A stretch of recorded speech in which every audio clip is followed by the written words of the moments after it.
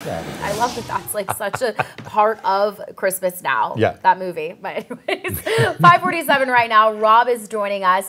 He's, of course, keeping an eye on our Christmas forecast. But right now we are dealing with some wet conditions out there. Yeah, what are we looking at later today and through the weekend, Rob? Yeah, so damp roads here heading out the door this morning, but that last batch of showers, that's lifting off to the northeast. For all of the rest of North Alabama on the Way 31 Storm Tracker early warning radar network, we're drying out. Still some low clouds, still some wet roads, but not too bad here as we finish up the work week. Again, these showers are moving to the northeast, but still clipping quite a bit of western Lauderdale County as these move into Tennessee. But we're all done with the rain well before lunchtime today.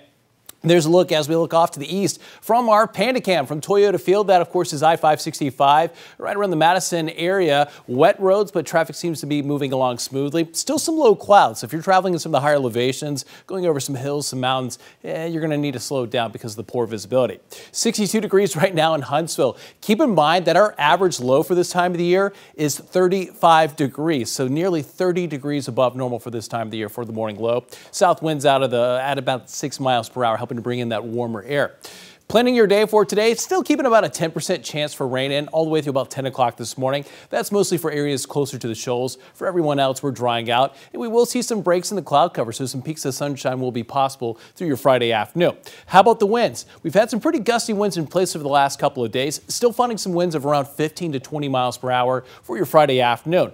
Then heading into your Saturday, we're going to have some showers and storms moving in by the morning hours tomorrow, still tracking some pretty easy gusty conditions, and that's the cold front right there. You'll notice around 6 o'clock on Saturday evening, you can see that sharp line in the winds, and that'll be racing through North Alabama, keeping those breezy, gusty conditions in place into your Sunday. That allows for that much cooler air behind tomorrow's cold front. So here's a look at future radar. This is 7:30 here this morning, so less than 2 hours from now. That's all the rain that we've been seeing here in the overnight hours. It's off to our north, so we're done with the rain for the rest of today. Again, still seeing some breaks in the cloud cover through this morning and into this afternoon. So again, still a pretty nice Friday for North Alabama with those highs in the low 70s.